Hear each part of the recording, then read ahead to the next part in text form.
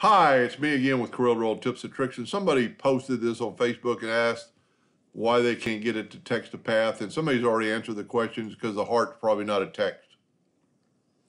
A heart can be text, and I'm going to do a video on that too, but if your text you pick doesn't have a heart symbol, you can do this. I'm going to take the easiest route and go use a circle, and because I don't know what her path is. I actually just messaged her, but I had some time to make a video and I thought I'd go ahead and do it. So go to text to path, and all I did was write it out and put a space between the words. I double click the space bar to give a, and you can change that once you see this by sliding this and make your words further apart. Not the letters, but the words themselves will be further apart if you use this handle.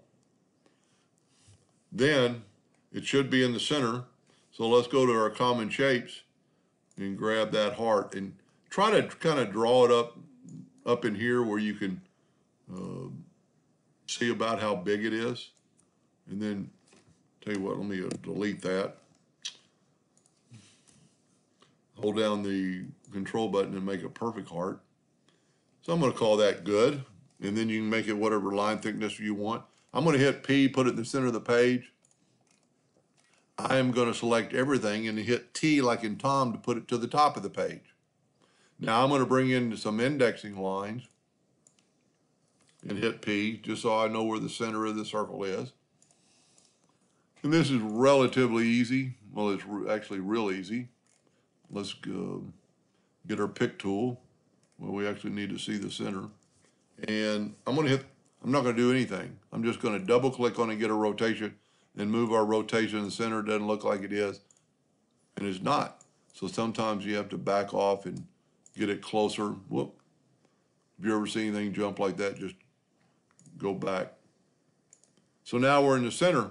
So I'm not going to do anything, duplicate or anything. I'm just going to take that guy and rotate it. Well, that didn't work.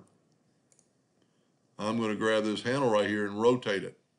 Get it pretty even, then I'm going to hit P, put it in the center of the page, or make a duplicate. I just hit the plus key on the keyboard. And that way, if you use the duplicate key, then it's going to move to the next spot. And in this case, isn't going to be equal. And of course, you'd want to tweak that and look close at it. And you can change it very easily. If we look, you can change it by hand, or you can actually change the rotation up here. We need to make it a little bit, let's just take away these outer numbers. That's a little bit too much. So let's go 351, 2. So you can do it manually, or you can just move it mathematically or manually till you get them close. And I'm going to try to do a video on how you could actually use that as a text. Anyway, I'm hoping they were wanting it on a curve. And then, of course, I draw in red hairlines, so you would need to draw them and either fill them in and take away the outline so they would just engrave, but whatever. And that might even be easier to look at when you're doing that. Now, by doing that, the center still should be in the center, and you can minutely move it around. We might need a little bit more spacing between the letters. Anyway, I hope that helped them a little bit. Thank you for watching.